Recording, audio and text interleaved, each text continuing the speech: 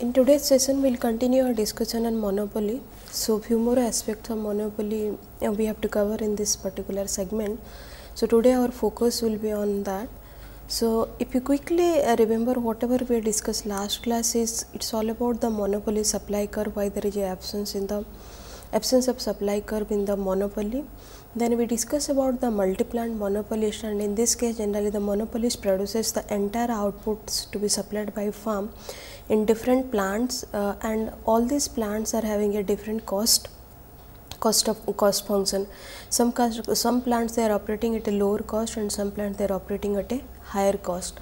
And also we discussed that generally how the price and output decisions are made using this in case of a multi-plant monopolist. And then we discuss about this how to measure the monopoly power through different methods, like we have Lerner index, we have cross elasticity of demand, or we have the market concentration ratio, or the so called HHI. And then we discuss about this Rothschild index, and we will discuss some more about the Rothschild index, and then we will move to our next topic. And after discussing this Rothschild index, we will focus today on the social cost of the monopoly power. We will take a special case where there is only buyer, which is just the opposite of a monopoly, that is monopoly. Then we will talk about a bilateral monopoly where there is one seller and one buyer. Then we will take about some monopoly real world evidence, and then comparison between the monopoly and perfect competition. So, if you remember in the last class we discussed the measurement of the monopoly of power. There are different methods that tells us, and the value of that through the outcome this method they tells us that what kind of market form it is, whether it is perfect competition, whether it is monopoly, or whether between the perfect competition and monopoly the monopolistic competition. So, we discussed about the Lerner index yesterday, we discussed about the cross elasticity of demand, we discussed about the Herfindahl-Hirschman index, and also we just introduced the Rothschild index, and today we will discuss some more about the Rothschild index. Generally how this is, if you look at how this decides what is the market power of the typical firm, and on that basis that is decided whether what kind of market form it is, whether it is competitive, whether it is monopoly, or whether it is between the competitive and monopoly market structure. So, here the entire focus is based on two notions. One, when individual firm change the price, others they are not changing it. So, what should be the demand curve? And in the second case, when individual firms they are changing the demand curve, others also they are following it, and on that basis we will find out the value of the index. So, we will take two demand curve, one is D dash and second one is capital D dash. Now, what is the difference between this capital D dash and the small d dash? This capital D dash generally known as the proportional demand curve. And why this is known as proportional demand curve? Because when one firm changes the price, other firm also change the price, and that is the reason you will find this demand curve is inelastic, because one firm change the price, other firm change the price. So, the response to the change in the quantity demand is generally less to the change in the price, and this demand curve talks about the case where one firm change the price and others they are not changing the price. So, this generally this demand curve is known as the perceived demand curve or subjective demand curve. Okay. So, this is proportional demand curve, this is subjective demand curve. Now, the essential difference between these two is one, where one firm change the price, other generally follows that, and second, when one firm is changing, others they are not following. So when one firm is changing, other firm is also changing, we get a proportional demand curve. When one firm is changing, others they are not changing, we call it a perceived or subjective demand curve. And why this is more elastic? Because since others they are not following, any small change in the price of this firm generally affect the quantity demanded in a larger extent. Now we will get the slope. This is the beta and this is the alpha. Now what is alpha? Alpha is the slope of perceived demand curve, and what is beta? Beta is the slope of proportional demand curve. Okay. So alpha is the slope of the perceived demand curve and beta is the slope of the proportional demand curve. So now we know the basis of this Rothschild index. One, we have two kind of demand curve. One demand curve is on the basis of the when one firm change the price, other reacts to it, also they also change the price. And second is on the basis of the proportional demand curve, which is on the basis of that when one firm change, other change it, and perceive it one, when one firm change, the others they are not changing to it. So in this case, if you look at two kind of demand curve depends upon the behavior of the rivals in the firm.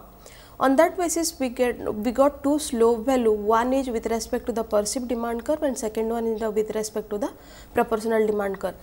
With the help of that slope value, now we will try to construct the index, and through the value of index we need to find out what is the market power for that typical firm. So taking that, now we will come to the index, and index talks about a situation where the value or the index, value of index or the outcome index shows how far a particular firm controls the market for a particular period.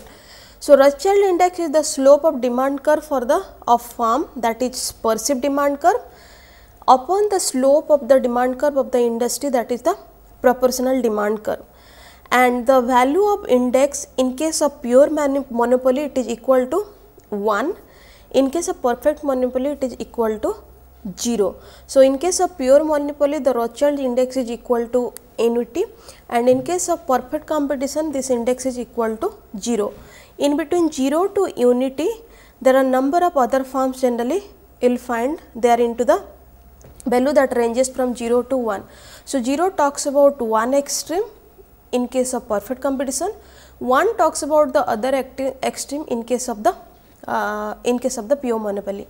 In between, if the value of the index is in between 0 to 1, that denotes some other kind of the market structure which is not strictly pure monopoly or which is not strictly pure perfect competition.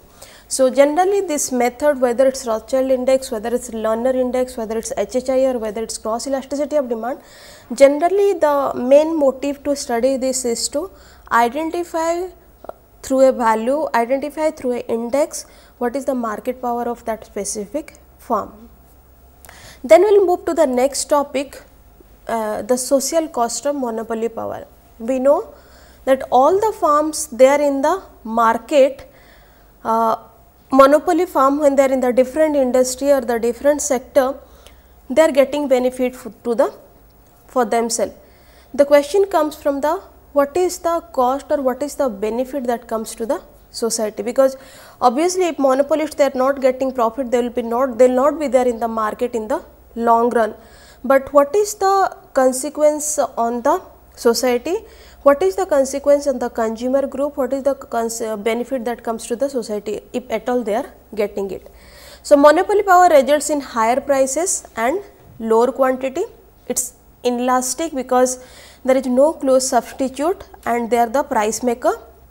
However, whether monopoly power make the consumer better off or worse off for both the consumer producer, that we can generally compare to the producer and consumer surplus when the competitive market or in a monopolistic market. What is the consumer surplus and producer surplus in the monopolistic market, and what is the consumer surplus and producer surplus in the competitive market, that gives us the difference between the whether the consumer they are better off or worse off, whether the producer they are better off or worse off in case of a monopoly market structure. So, if you look at in case of perfectly competitive farm, the farm they produce at a point where marginal cost is equal to D or marginal cost is equal to the price, and how we get the price, that is from the demand and supply forces of the market. Whereas monopoly produce where marginal revenue is equal to marginal cost and getting their price from the demand curve, that is price and the quantity. The loss in the consumer when going to the perfect competition to the monopoly, because in case of monopoly the P is always greater than marginal cost, and this leads to a deadweight loss which generally created through the monopoly. So, in competitive market, farm produce where P is equal to MC, and since P is equal to MB, that is willingness to buy, and MC is the willingness to sell, P is equal to MC, which is also equal to MB is equal to MC, and this in this case the consumer get the maximum total surplus. And what happens in case of monopoly? In case of monopoly, P is greater than marginal revenue or P is greater than marginal cost, or we can say, since we are saying this is also the marginal benefit, the marginal benefit is greater than marginal cost. So, output falls short of efficient amount, and that leads to the deadweight welfare loss. So, we need to know now whether if they are charging a price which is more than the charging price which is more than the marginal cost, whether the consumer at all getting a consumer surplus, or the because of the increase in the price the quantity demanded decreases, and neither that goes to the consumer pocket or nor that goes to the producer pocket, and in general that goes to a deadweight loss, whether rather it is a part of the profit of the consumer or part of the profit of the producer. So, now we will understand this graphically, what is the deadweight loss and where generally the efficiency of the monopoly comes, because if it is getting deadweight loss, obviously the monopoly is not efficient, at least from the societal point of view. And if the inefficiency comes basically from the deadweight loss. So, we will say what should be the ideal condition for efficiency in case of a monopoly market, and also we will see inefficiency, that is through the deadweight loss. So, to understand this efficient level of output or what is the efficiency of the monopoly, we will take the help of the marginal cost and demand.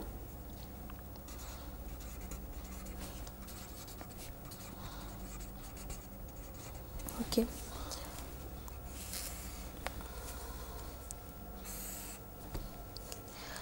We have demand curve, and what is this demand curve?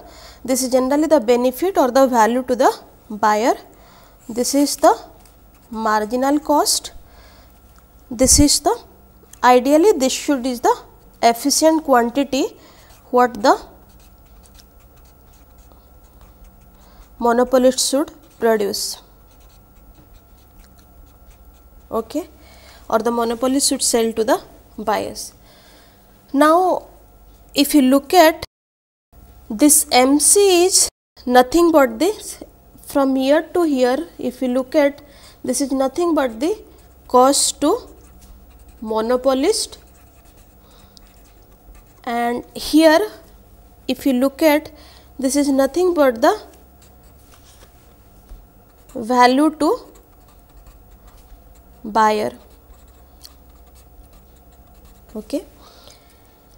Corresponding to this, what is this? This is cost. Again this we can say as the cost to monopolist,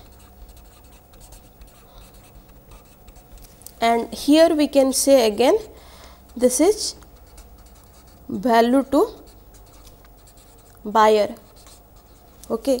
Because this, and how we are identifying this value to buyer and cost to monopolist, that is on the basis of the marginal cost and on the basis of the demand curve. Now, in this segment we have two segment now. This should be the efficient quantity, and we have two segment with respect to this, one which is before the efficient quantity and one which is beyond the efficient quantity. Now, what happens in case of both this situation? So, if you take this graph again, this is our demand curve, this is the value to the buyer, this is the marginal cost, this is nothing but the cost to the monopolist. So, we can say that this is the efficient quantity, and here this segment, if you look at, now what is the significance of this segment? The value to buyer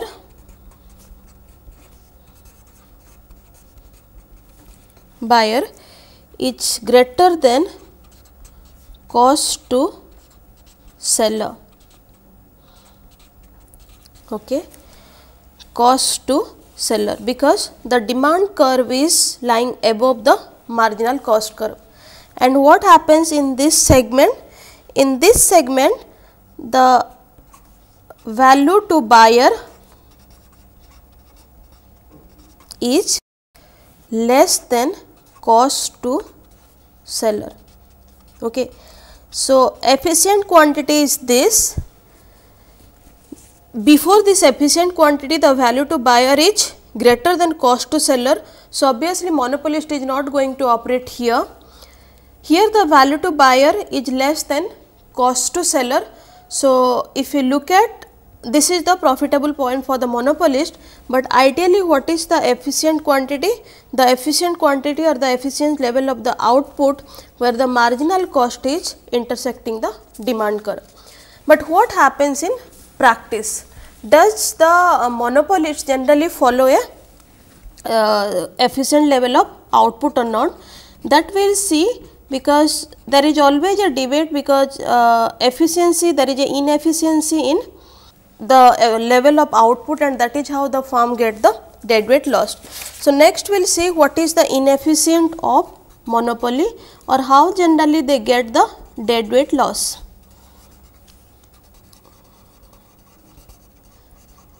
And how we will find out this inefficiency of the monopoly or inefficient of the monopoly output? Again we will take the help of the demand curve and the MC curve. So, this is our demand curve, this is our marginal revenue curve, this is the marginal cost curve. Now, what is the monopoly quantity? Monopoly quantity is this, because this is, we follow a marginalist principle to generally find out the monopoly output, that is MC is equal to MR, and corresponding to that we get the output level, which is the monopoly output level, and this is the monopoly price. Now, what is the efficient quantity? Efficient quantity is ideally corresponding to the demand curve and the marginal cost curve. So, this is efficient quantity, this is monopoly quantity. So, the difference between this monopoly quantity and the efficient quantity is generally known as the deadweight loss, and this is the cost to the society in the form of the deadweight loss. Monopolists are not operating at the efficient level of output, and that leads to the fact that there is a cost to the society. And what is the cost to the society? The cost to the society is in the form of the deadweight loss. And why the deadweight loss comes into picture, or why there is a evidence of deadweight loss in case of monopoly? Because the difference between the efficient quantity and the monopoly quantity, and monopoly quantity, if you look at it, is always the lower quantity and higher price, and efficiency quantity is one where there is a when there is a higher quantity at a lower price. So, some amount of inefficiency is there, or some amount of inefficient with respect to output, with respect to price is there, and that generally brings a social cost, or that generally impose a cost on the society. So, if you look at the profit, it is not strictly the social cost, because firms they are operating in the market, they has to get some amount of profit at least in order to survive in the market, in order to produce the product and sell it in the market or cater the need of the consumer. Then from where generally the social cost comes, whether it is strictly from the profit of the monopolist or from the any other sources. So, monopolist profit is not usually a social cost, but transfer of surplus from consumer to producer. So, if you remember, in case of consumer surplus, whenever there is a increase in the price, the whatever the loss in the consumer's part goes to the producer. So, in this case it is not directly coming to the social cost is not directly coming from the monopoly profit, or the profit is not usually a social cost, but a transfer of surplus from consumer to producer, generally a generally a social cost, because it takes out the surplus from the consumer and goes to the producer account. Profit can be a social cost if extra costs are incurred to maintain it, such as political lobbying, or if the lack of competition lead to costs are not being minimized. So, whether it is a political lobbying or if it is a lack of competition, for that if there is some extra cost are incurred, then only profit is generally considered as the social cost, because to get profit there is some amount of extra cost involved over here. So, social cost of monopoly is, if you look at it, it is always likely to exceed the deadweight loss. And why this generally exceed the deadweight loss? Maybe rent seekage, because firm may spend to gain monopoly power, as we discussed in the previous slide, because there is some additional cost involved in order to get the profit, and that is the reason the social cost may be exceeding the deadweight loss. So, firm may spend to gain monopoly power through lobbying, through advertising, and through building the access capacity. So, the incentive to engage in monopoly practices is determined by the profit to be gained. So, more profit, maybe the incentive is more and to get engaged in the monopoly practices, but the larger the transfer from consumer to the firm, the larger the social cost of monopoly. So, it is two dimension. One, more is the profit, the firm gets into more kind of activity to become, more kind of practice to become the monopolist, or the so called the monopolization or the act of monopoly through which generally they try to get the market power. And second, how they get more profit when the transfer gets from the consumer surplus to producer surplus, and this is nothing but that whenever the consumer surplus get transferred into the producer surplus, there is a amount of cost on the society. So, the larger the transfer from the consumer to the firm, the larger the social cost of the monopoly. Now, what is the regulation of monopoly power? Maybe the regulations are many, but if you look at, there is antitrust legislation, which is generally for the firm who is getting into the act of the monopolization. Now, since we know that monopoly power is something which is imposing a cost on the society, there the public policy comes into picture. Up to how much quantity or up to how much limit, at least the monopoly power of the firm can get control. So, generally through one of it is generally the antitrust legislation or antitrust law, which attempts to increase the competition through the legislation, and whenever there is an increase in the competition, generally it takes away the monopoly power or market power from the firm.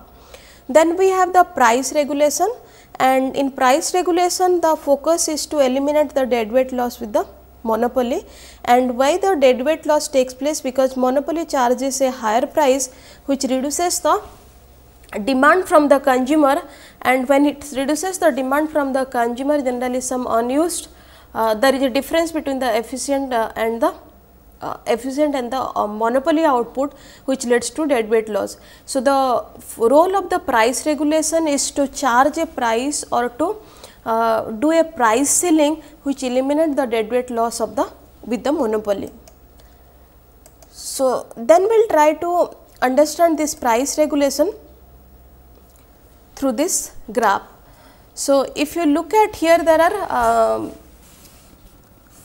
the typical monopoly understanding, like we have a average revenue curve, we have a marginal revenue curve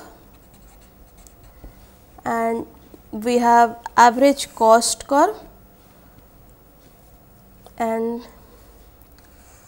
we have marginal cost curve. Okay. So, now if you look at the graph, there are two levels of output. One level of output is with respect to marginal cost and marginal revenue, and other level of output if you look at its Q1, that is on the basis of mainly on the basis of the maybe you can call it mainly on the basis of the price ceiling, and when the price ceiling is done, that gives into the another quantity. Okay.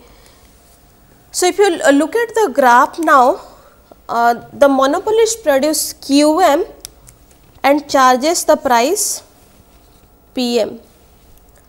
When the government impose a price ceiling of P1, the firm's average and marginal revenue are constant and equal for P1 at the output level Q1. For larger output level, the original average and marginal revenue curve applies, and new marginal revenue curve is therefore a dark purple line if you look at, and which intersect the marginal cost curve at the point Q1. So, corresponding to P1, if you look at what is the new marginal revenue curve, the new marginal revenue curves comes from the price ceiling, that is from P1, and which intersect the marginal cost curve at the point Q1. So, what is the marginal cost curve? So, marginal cost curve is this and this is at Q1. So, this part can be called as the new marginal revenue curve. So, monopolists produce always QM and the charges PM, that is the price, monopoly price, and the output level is QM. But when the price ceiling is imposed, the price ceiling if it is imposed, you will find that the quantity is Q1 and the price is P1.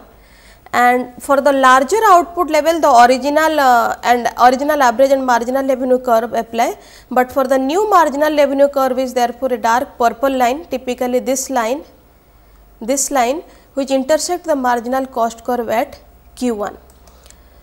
So, now if the price is lowered, so this is the PM is the price of monopoly price, P1 is the ceiling price. When price is lower to PC at the point where marginal cost intersect the average revenue and marginal cost intersect the average revenue, here corresponding to we get a price, that is PC, and output increase to its maximum, that is QC. This is the output that would be produced by the competitive industry, because this level of output is generally through the competitive industry, and competitive industry is one where you follow the, when we find out what is the equilibrium price and quantity, we follow a principle where P is equal to MC, and at this point P is equal to MC, corresponding to that we get the QC level of output and we get the price which is PC, that is, or we can alternately call it as a P2. Lowering the price further, that is P3, it reduces the output to Q3 and causes shortage. So, again if you reduces the price to P3, that will cause a shortage to the that is Q3 by Q3 days, and marginal revenue curve when price is regulated to be no higher than P1. Now, what is the regulation over here? If you look at the regulation here is that when we are going on decreasing the price, one is monopoly price, then the ceiling price is imposed, that again reduces the increase the output level from QM to Q1 and the price is from PM to P1. But the ideally still there is some amount of the gap between the competitive price and the ceiling price. So, still that amount of deadweight loss is still there with the monopoly. If the price reduces below this competitive price, generally this reduces the output to Q3 and causes shortage, that is Q3 by Q3 days. So, this is again not profitable for the monopolist if the through regulation if you are reducing the price which is even lower than the competitive price. So, here regulation works in the form of a ceiling price that somehow increases the output beyond the monopoly output and reduces the price below the monopoly price. So, that somehow some amount of the deadweight loss can be controlled through the regulation. Now, we will see how the regulation work in case of a natural monopoly. And what is natural monopoly here? Natural monopoly is here where the one firm generally they have generated a economies of scale and they are producing in such a cost effective manner or at a lower average cost of production that reduces the scope for the other firms to enter into the market and operate. So, regulation, when it comes to regulation in the case of the natural monopolies, generally this PMC does not work with the extensive economies of scale. So, regulated firms have very little incentive to minimize the cost. Now, what is this P by MC? P by MC, whenever we P is equal to MC, whenever we talk about this is the case of a competitive economy. So, since when it comes to regulation in the natural monopoly, this P is equal to MC does not work with the extensive economies of scale, and natural monopoly is a market where there is more economies of scale, and that generally creates a barrier for the other firms to enter. But when it comes to regulation, still regulated firms have very little incentive to minimize the cost, and but when you are incentive to minimize the cost, at least some amount of the output can be controlled when it comes to the regulation. So, next we will see how the regulation work in case, or how the price regulation in case of the natural monopoly, and whether it affect the deadweight loss or whether it also reduces the social cost of the production.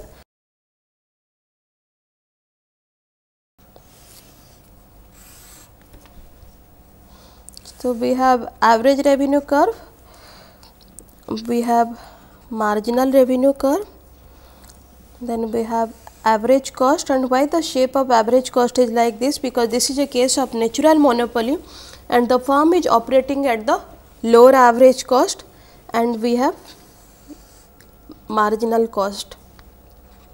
Corresponding to this point, that is MC and MR, we get the quantity and price. So, price is PM, quantity is QM, and what is the ceiling price here? If you want to make it a if you want to make, or if the policy wants to do some regulation with that, they will support a price where P is equal to AC or AR is equal to AC, and if you do this, then we get a price that is PR, that is the regulated price. And what is our competitive price? Competitive price is that point where AR is equal to MC. So, AR is equal to MC is perfectly competitive price. So, we have 3 level of output, 3 level of price. We have monopoly output, we have regulated output, and we have competitive output. We have monopoly price, we have regulatory price, and we have competitive price. So, if it is unregulated, if there is no regulation, then the monopolist would produce QM and charge PM. If the price were to regulate and be the price, that is the firm would lose money and go out of the business, cannot cover the average cost. So, if you can ask the monopoly to produce at the price PC, which is competitive price, and produce the level QC, generally monopoly would go out of the business because they will lose money and it will not cover the average cost also. So, as a regulator, generally the regulator will fix the price at PR, giving profit as large as possible without going out of the business, and that also reduces the deadweight loss associated with the monopoly. So, what is the motive behind this price regulation in case of natural monopoly? even if the regulator is not forcing the monopolist to use the competitive price or competitive level of output, at least they are giving a regulated price which is above the competitive price and below the monopoly price, and if the monopolist through regulation, if they have to follow it, still they are getting some amount of profit and they are not out of the business. And in other way it also control the deadweight loss and brings down or reduces down the social cost associated with the monopoly power or social cost associated with the monopoly's profit. Now, what is the difficulty when it comes to regulation? Till the time there is a good estimation of demand and cost, that generally helps in regulating the price, but there is always a difficulty in estimate the firm's cost and demand function, because they change with evolving market condition. It is not that the cost and demand function is constant, generally they change with evolving the market condition. So, that leads to the need of a alternative pricing technique. And what is the alternative pricing technique? The rate of return regulation allows the firm to set a maximum price based on the expected rate of return that the firm will earn. So, the rate of return regulation is the alternative pricing technique in order to understand, in order to capture the dynamics in the demand and cost function, and it allows the firm to set a maximum price based on the expected rate of return that the firm will earn. So, here the firm is suppose they can do a prediction that what is the rate of return they will earn once they fix up the price at this level, and here the rate of return method, generally the firm is allowed to choose a higher price which will give them the maximum profit. But here if you look at, it is still not the free of challenges, still there is challenges in this method also, this rate of return, but still it has emerged as an alternative pricing technique looking into the change in the demand and cost function. So, apart from this rate of return techniques, government can also set up a price cap, the typically the ceiling price like we discussed just now, based on firm's variable cost, past prices, possible inflation and productivity growth. So, here when the government is setting a price cap or they are doing a price ceiling, it is not maybe on the basis of the competitive price or the monopoly price, rather here some other variable is taken into consideration, like what is the firm's variable cost, like what is the average variable cost, at what rate the scale of operation is increasing, their previous what is the price records, the possible inflation and the productivity growth, and a firm is typically allowed to raise its price each year without the approval of regulatory agency by amount equal to the inflation minus expected productivity growth. So, even if the regulation is there, still there is some amount of freedom to the firm when it comes to increasing the price, and they can increase the price each year with the approval from the regulatory agency by amount equal to the inflation minus the expected productivity growth. So, the gap between the inflation and the expected productivity growth, that is the amount what they can raise through the increase in the price, that is each year, and for that they do not need the regulator's approval.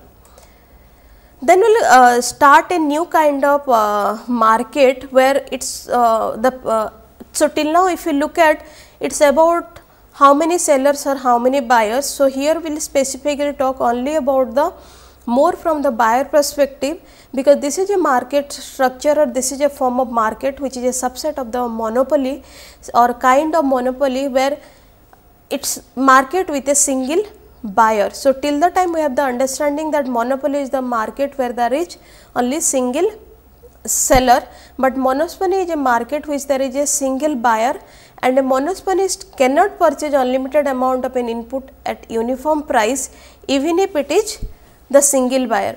And here the monopoly market is more into the input pricing rather than the product pricing, and this monopoly, the evidence of monopoly can be found more in the input market rather than the product market. So, this is a market with a single buyer. It cannot purchase unlimited amount of an input and uniform price. The price which the monopolist must pay each quantity purchase given by the market supply curve for the inputs. So, whatever the price he pay, for each quantity it has to be the market on the basis of the market supply curve for the inputs. And since the market supply curve for the most inputs are positively sloped, the price that monospermy must pay is generally an increasing function of quantity he purchased.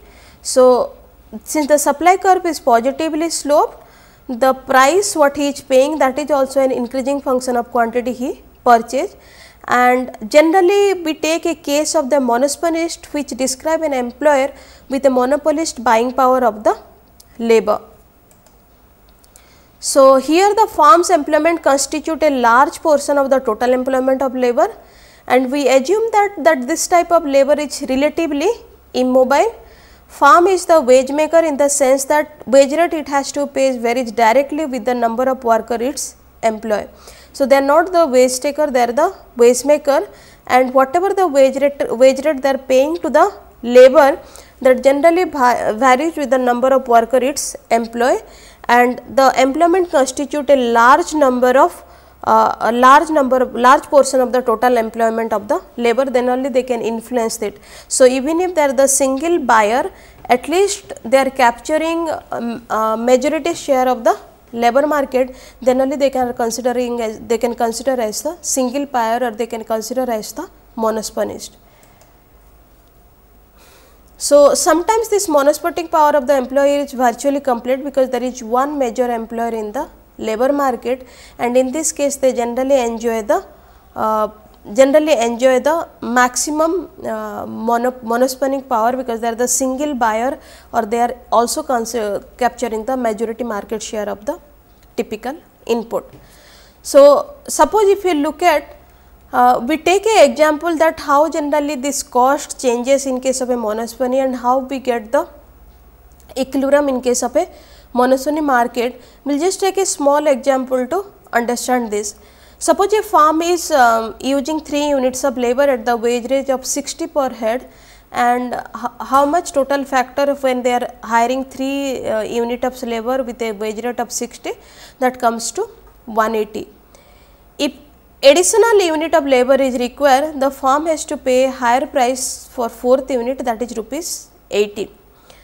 Because all the inputs or all the units of input cannot be charged in a single wage rate, and up to 3 units of wage rate they are charging 60 per head. So, the total factor cost is 180.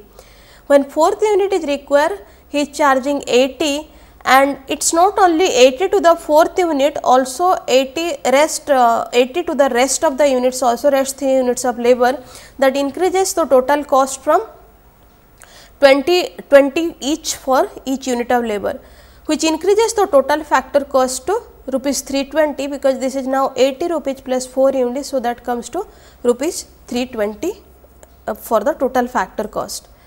Now, what is the marginal factor cost? The marginal factor cost, if you look at here, it exceeds the price of labor, because price of labor is 60 and marginal factor cost at this stage is from 3rd unit to 4th unit is more than the price of the labor. So, now we will see how we take this example with the help this total factor cost or marginal factor cost with the graphical explanation, and how generally monopoly reach the equilibrium.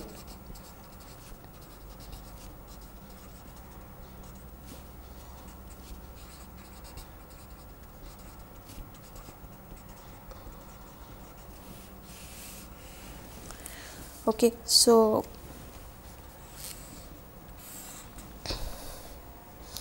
this is the marginal factor cost for labor, this is supply for labor, this is marginal revenue product for labor.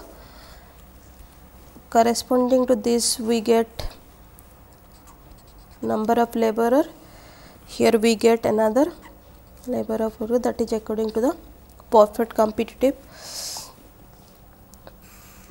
We get a wage rate, that is with respect to A, that is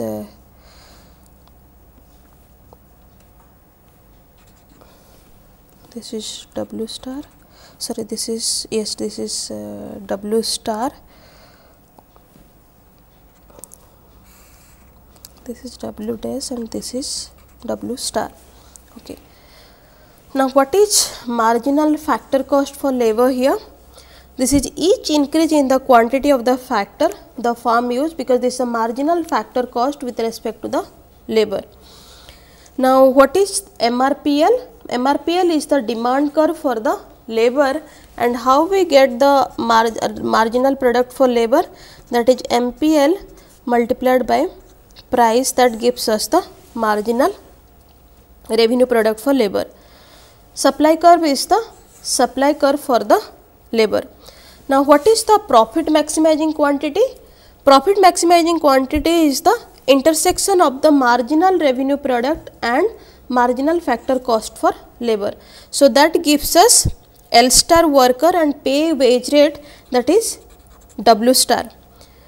Now, labor receive a wage which is less than the marginal product. So, labor receive a wage which is less than the marginal product, and how we find this equilibrium? We find this equilibrium through this wage rate, that is W star, and labor, that is L star. Now, what is this L dash? L dash is ideally what is through perfect competitive. It is a case of a perfect competitive, then the equilibrium can be found with the help of supply of labor and demand for labor. So, corresponding to that we get a label, that is A, which is W dash is the wage rate and L dash is the amount of labor. So, if it is a case of a perfect competitive market, then ideally this should be the total amount of labor and this should be the wage rate.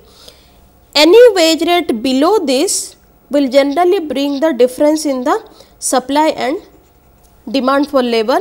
The supply of labor will be less because this wage rate is not profitable or not beneficial from them, and that is the reason if you look at the supply of labor is less than demand for labor if any wage rate below this. So, this can be called as W star dash or simply W double dash, which is the wage rate which is less than the W star, which is the monospaced wage rate, and this is the perfect competitive wage rate. Any wage rate below that will generally brings down the labor supply, and there is a gap between the labor demand and labor supply. So, in case of monospaced equilibrium, we find the equilibrium at this point where MFCL, generally the marginal factor cost of labor is intersecting the marginal revenue product for the labor, and we get the output, that is L star is the labor output and W star is the wage that is given to them, and generally labor receives a wage which is less than the marginal product for the labor. Now, we will say what is the monopoly power. Like the way we analyze, there is a market power for the monopolist, whether there is any market power for the monopolist. So, monopoly power is the ability of the buyers to affect the price of the goods and pay less than the price that would exist in a competitive market. So, this is again a power to give a lower price than whatever existing in the market. So, through this, and when this will happen, when suppose you take a case of a place where there is only one industry existing and they are considered to be the largest employer in this particular locality. So, if whatever the price they are charging, the labor they has to accept it, otherwise there is no other way out to get the employment. So, this is the case where the farm or where the plants they have a market share, because they can influence the price and they can pay wage rate which is lower than the existing wage rate in the market. So, monopoly power is the ability of the buyers to affect the price of the good and pay less the price that would exist in a competitive market. Now, on what are the factor on which the degree of monopoly power generally depends. First one is the number of buyers. The fewer the number of buyers, the less elastic the supply and the greater is the monopoly power. Interaction among the buyers, the less the buyers compete, the greater the monopoly power. And elasticity of market supply, extent to which the price is marked down below the MB depends upon the elasticity of supply facing buyer. And if the supply is very elastic, markdown will be small. The more elastic the supply, the more is the monopoly power. Now, if you look at what is the social cost of the monopoly power. Here if you look at, again we have one to understand the demand, another to understand the supply. Here if you look at the shaded rectangle and the triangle shows change in the buyers and sellers surplus when moving from competitive price to the competitive price and quantity. So, this is what this triangle B is nothing but the change in the buyers and sellers surplus, or we can call it this is the deadweight loss, because this neither goes to the buyers or nor goes to the sellers. And why we get this amount, this triangle as the deadweight loss? Because of the competitive price, that is PC and the QC, to the monosponic price and quantity, that is PM and QM. So, the difference between the PM, that is the monopolist price, and competitive price PC, and the quantity, that is quantity of monosponist and quantity of perfect competitive, that gives us the deadweight loss. And because both price and quantity are lower, there is an increase in the buyer surplus given the amount A by B. So, some amount of buyer surplus is there, but still it is not going to the society, rather it is coming to the as a deadweight loss, because part of it is going to buyer and some amount is still considered as the deadweight loss. So, what is the social cost of monospony? The producer surplus fall by A plus C, and there is a deadweight loss given by the triangle BC, and it is more, if you look at, it is not B is the deadweight loss, also the B plus C is the deadweight loss because of the monospony power. So, we will continue our discussion on monopoly, few more kind of monopoly, like a typical example of bilateral monopoly. Then we will do a comparative assessment between the monopoly and perfect competition, and we will talk about a monopolistic form of market, which is an ideal mix of both the perfect competitive market structure and monopoly, somewhere lie between the monopoly market structure and the perfect competitive market structure in the next session.